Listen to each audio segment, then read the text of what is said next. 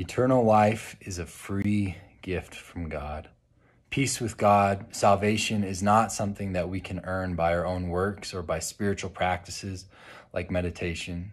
We are all far from God. We've all participated in sin and evil, and we need Him to rescue us. And that's the good news of Christianity, is that while we were far from God, God drew close to us in the person and the work of Jesus Christ, a Jewish man who lived in Israel 2,000 years ago and who died on a cross for the sins of the world so that we might have peace with God and so that we might participate in the new life that God is bringing, the new creation, and Jesus is the first fruits of the resurrection.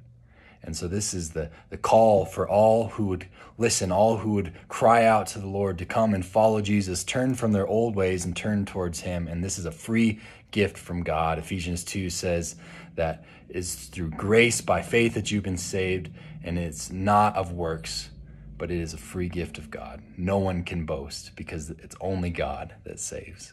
And this beautiful truth is one of my favorite hymns, "Oh, for a Thousand Tongues to Sing," was inspired by this idea when Charles Wesley realized that it was not his works that was going to save him, not what he did for God, but what God had done for him.